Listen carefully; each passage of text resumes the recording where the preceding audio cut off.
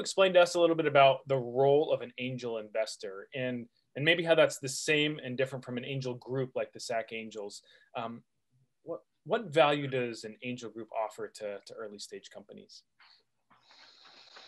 Well, I think it varies by group, of course.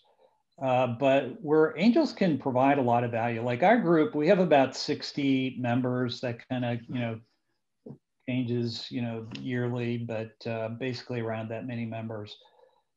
20 to 25 of our members are former CEOs / founders from all different industries. So what they bring are really tremendous operational insights. Other folks in our group are people like me. They bring, kind of C-level, senior executive type experiences working in enterprise tech companies, wherever, right? They're coming from industry and they bring practical experience.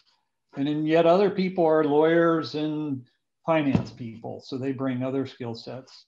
So when you're with an angel group and of course, bring your company there, you're looking for relevant skills in the group, people who are going to be invested in you and add value to your journey. For the most part, it's not always the case, but for the most part, that's kind of what you want. So angel groups provide that kind of mentoring kind of role, and then they provide connections from everything for business development to R&D talent to venture relationships, to advice on how to capitalize your business, because that's something I think all startups need to think about in kind of a long-term kind of mode. And I'm constantly, I just serendipitously run across customer opportunities, and I'll pass it along to one of my startups and say, hey, you got to connect with this guy, and I'll have that relationship and I'll bring them together. And, so there's that value as well.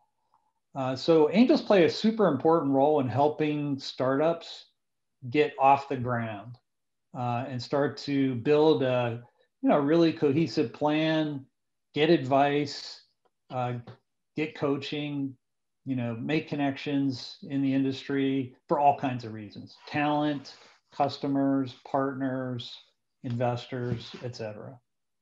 It's not just the money. It's definitely not just the money. Although I will say, in some cases, it is just the money.